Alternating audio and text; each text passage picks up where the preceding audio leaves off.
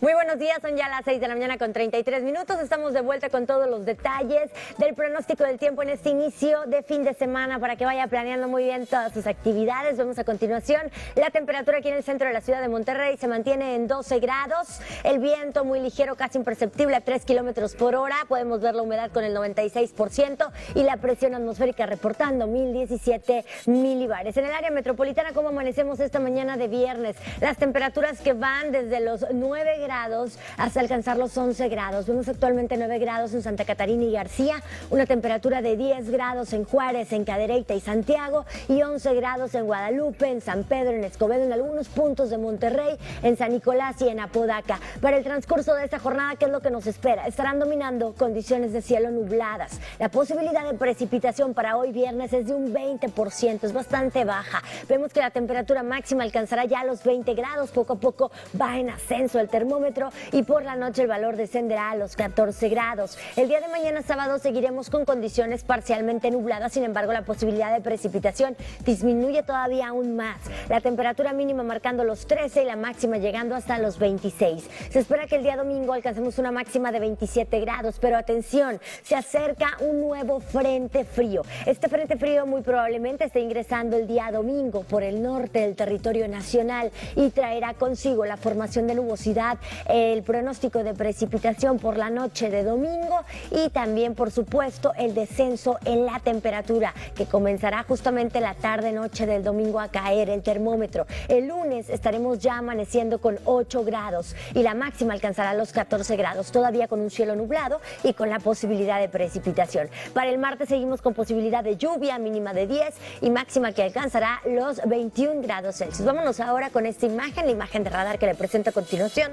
Vemos como ya el Frente Frío 27 abandona el territorio nacional para el transcurso de esta jornada. Se localiza al oriente de la península de Yucatán y está causando lluvias importantes para los estados que conforman la península de Yucatán y también para algunos sectores del oriente del territorio nacional. Vemos también presencia de nubosidad para esta jornada sobre sectores del occidente, centro y noreste de la República Mexicana. Incluso al noreste mexicano existe la posibilidad de precipitación, un 20% para los estados del noreste del país. Se acerca este nuevo frente frío, justamente ya le decía, estará ingresando el día domingo por los estados del norte y noreste del país, provocando rachas de vientos de hasta 50 kilómetros por hora para estados de Chihuahua, Coahuila y Nuevo León. Y por supuesto, el marcado descenso en la temperatura que será presente, como ya le decía, por el transcurso de la tarde-noche del día domingo, esperando un día lunes con temperaturas muy frescas. Vamos a conocer temperaturas mínimas y máximas para hoy, si le parece. En Hermosillo alcanzamos una máxima de 30 grados el día de hoy.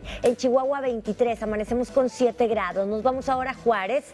La temperatura mínima esta mañana es de 6 grados, pero ya por la tarde la máxima se eleva a 25. En el centro del país, Guadalajara, la Ciudad de México y Veracruz, condiciones de nubosidad y la posibilidad de lluvia. Lluvia presente, alguna de esta lluvia probablemente venga acompañada de actividad eléctrica para la Ciudad de México y para Guadalajara. En Puerto Vallarta también no se descarta el pronóstico de lluvia y condiciones de nubosidad presente en Acapulco y en Oaxaca. En estas últimas dos ciudades, las temperaturas máximas estarán variando entre 27 y 30 grados. Nos vamos a la península de Yucatán, ya lo veíamos en la imagen de radar, la condición de nubosidad y la posibilidad de precipitación, lluvia que probablemente también venga acompañada de actividad eléctrica para Campeche y para Cancún. En Mérida la temperatura máxima hoy llega hasta los 30 grados. Al noreste mexicano, nubosidad presente, posibilidad de precipitación también la vemos en Saltillo y en Matamoros. Las temperaturas mínimas esta mañana van desde los 8 grados en Saltillo hasta llegar a reportar los 16 en Tampico. Y por la tarde las temperaturas máximas irán desde los 18